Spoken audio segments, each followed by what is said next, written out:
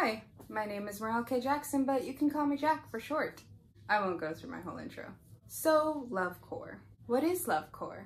Lovecore is defined by the Aesthetics Wiki as an aesthetic based on the visual culture of manufactured romance and affection. Popular motifs include hearts, boxes of chocolates, lipstick, love letters, Cupid, angels, and the colors red and pink. Basically, it's the Valentine's Day aesthetic, which I really love. I've always really liked that. I will put pictures all around me as examples throughout the entire video.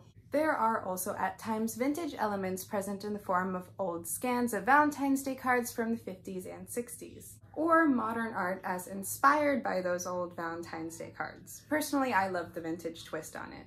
When it comes to lovecore, there is some overlap with animecore in the form of pink manga edits and screenshots of anime characters with hearts in their eyes. It's very common to see lovecore edits around Valentine's Day of any particular character or celebrity that a person who's into the lovecore aesthetic likes, with hearts all around them and pink and red colors everywhere. When it comes to the anime side of this though, content got more intense as well as more anime-centric and eventually led to a subcategory of lovecore called yanderecore, and if you know what yandere is, this is a completely different thing. Since lovecore itself tends to focus on the aesthetic that has come from the commercialization of love through Valentine's Day and marketing, as well as a wholesome celebration of love, the darker aspects of yanderecore, because again, if you know what a yandere is, then you already know that that's getting darkened into like gory murder territory. Its more macabre and erotic aspects have split it off into a subcategory, while lovecore remains wholesome and mainly aesthetically driven,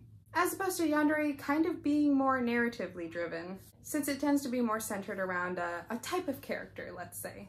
Lovecore originated on Tumblr, but it can be found across all social media sites, especially Pinterest. Pinterest is really just the best place to look for examples of any specific aesthetic. Basically, Valentine's Day cards, love notes, hearts, red and pink, all that kind of stuff is all a part of lovecore, but I also like to add stuffed animals like these ones, because they have to do so much with Valentine's Day. I mean, how cute is this? Or my little Squishamallow cat that I got a couple years ago that has this different shades of pink and the little hearts in the corner here.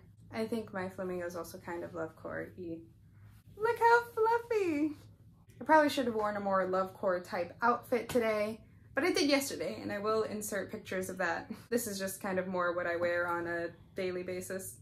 When it comes to fashion, lovecore, of course, includes a lot of red and pink, as well as a lot of vintage elements. Though, when it comes to the fashion, there as of late has been a lot of mixing with Y2K fashion, which I also think is really cute. But me personally, I like to link lovecore to a more vintage fashion. You'll also see a mix of lingerie or lingerie-inspired clothing, with lots of angel wings and angel motifs all calling back to Cupid, satin dresses, lots of satin, and in general just tons of hearts everywhere, all of the hearts. So many hearts.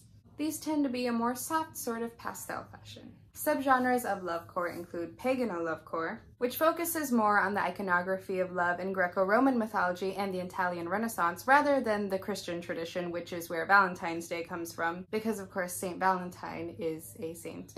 And this is more fixated on the Greco-Roman gods and goddesses, likely because of the Cupid connection. I just realized the Cupid connection sounds like one of those old dating sites from when online dating first started.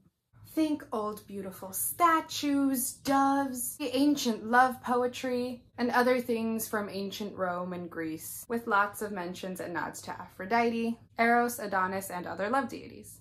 This can also easily overlap with dark academia because of the focus on mythology, specifically Greek mythology. Another subgenre is Shakespearean lovecore, which is basically taking this same idea but then interpreting it through more of a Shakespearean lens. Due to the common portrayal of romance in Shakespeare's works, there's often a somberness and an element of tragedy to this particular brand of lovecore. So it does actually break off from the more wholesome attitude that lovecore generally has. Common motifs include poetry, antique furniture, dresses, literature, forbidden love or tragic love, and are often depicted in the time period of the plays. Of course, the time period has a big influence on it. Italian architecture in particular has a big influence on this subgenre of lovecore, specifically because of Romeo and Juliet taking place in Verona. Architecture in general tends to come up a lot in Shakespearean lovecore.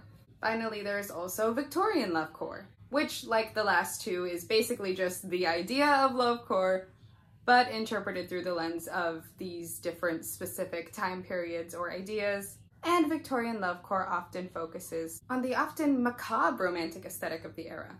Personally, I love the Victorian era because of the big boom of spiritualism, so you get all that great spooky stuff in there. I think a great way to use Victorian lovecore is to talk about how Halloween basically used to be like a day for lovers in Victorian times. They would do things like dripping candle wax in a bowl of cold water, and whatever shape it dried in was the first letter of your true love's name. Stuff like that it was more kind of witchy and spiritual, but still had to do with love. So I think that that's a really interesting crossover.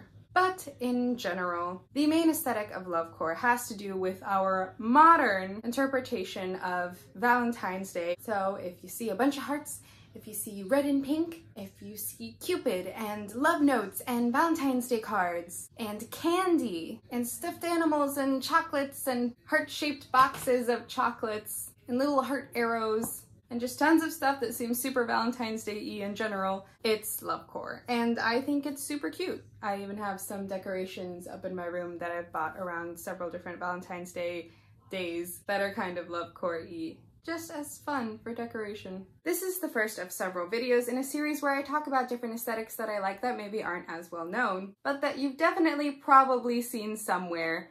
And if you could just put a word to it, then you would know how to look it up and how to further enjoy it. And lovecore is the first. Alright, that's it for today.